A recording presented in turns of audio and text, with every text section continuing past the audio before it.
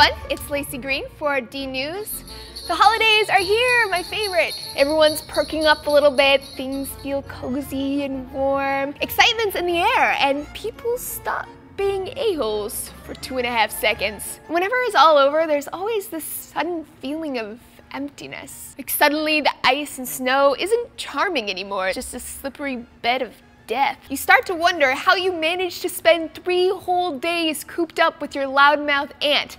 It's as if you were under some sort of holiday spell. What is this wizardry? Here's a guess. The holidays induce a temporary giving high. In most cultures and celebrations around the world this time of year, giving to one another takes the main stage. People flood into soup kitchens, they ramp up their charity drives, they handcraft gifts and splurge on items that they think their loved ones will enjoy. The holidays are the one time of year when society breaks from encouraging people to be self-serving jerks. Yeah, I said it. Rugged individualism in America's money-worshipping, day-to-day rat race brings out the nasty in people. But giving and thinking about the welfare of others actually has all kinds of crazy, wonderful effects on the body and brain. When we give to someone selflessly, without the expectation of getting something for ourselves in return, our brain releases dopamine, serotonin, and lots of other happy hormones that make you feel all warm and snuggly inside. So it's no surprise then, to me at least, that people who do charity work have lower rates of depression,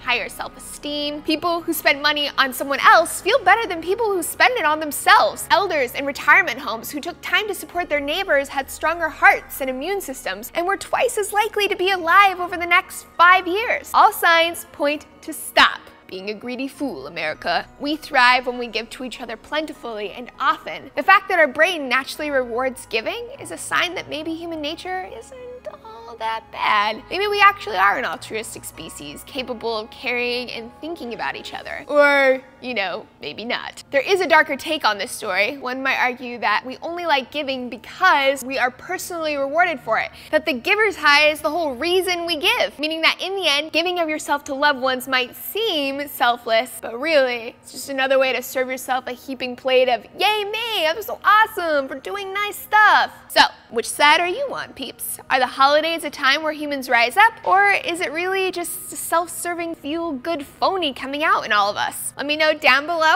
and be sure you hit subscribe so you can jump in on the next conversation.